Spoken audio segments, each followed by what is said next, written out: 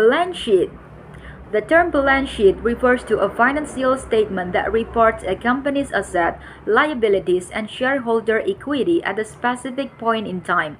Balance sheet provide the basis for computing rates of return for investors and evaluating a company's capital structure.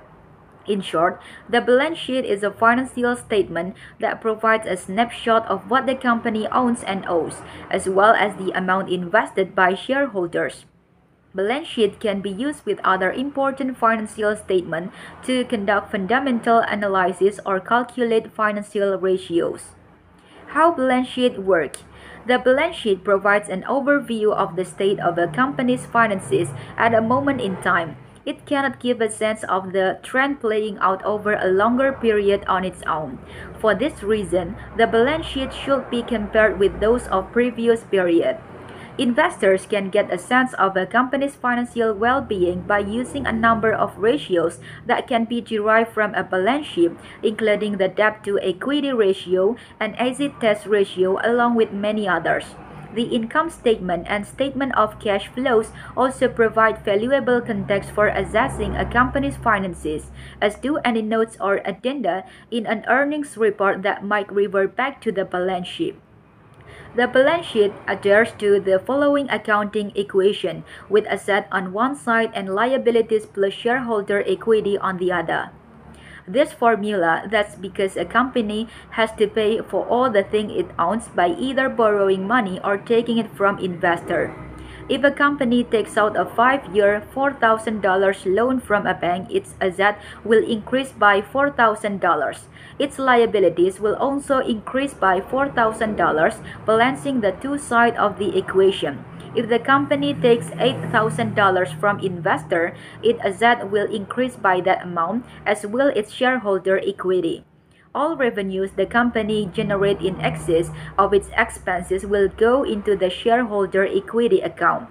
This revenue will be balanced on the asset side, appearing as cash, investment, inventory, or other asset. Balance sheet should be compared with those of other businesses in the same industry, since different industries have unique approaches to financing. Special consideration. As noted above, you can find information about assets, liabilities, and shareholder equity on a company's balance sheet. The assets should always equal the liabilities and shareholder equity. This means that the balance sheet should always balance, hence the name. If they don't balance, there may be some problems, including incorrect or misplaced data, inventory or exchange rate errors, or miscalculation. Each category consists of several smaller accounts that break down the specifics of a company's finances.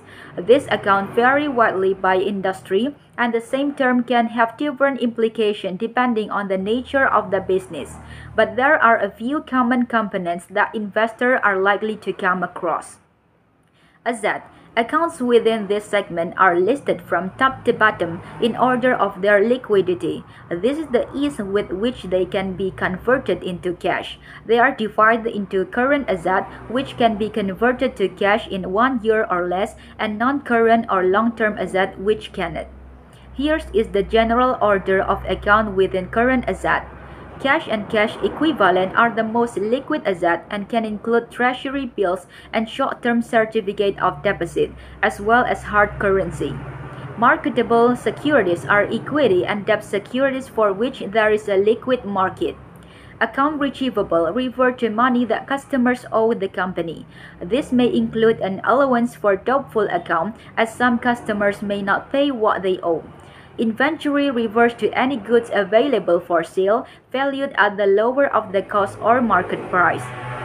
Prepaid expenses represent the value that has already been paid for, such as insurance, advertising contract, or rent.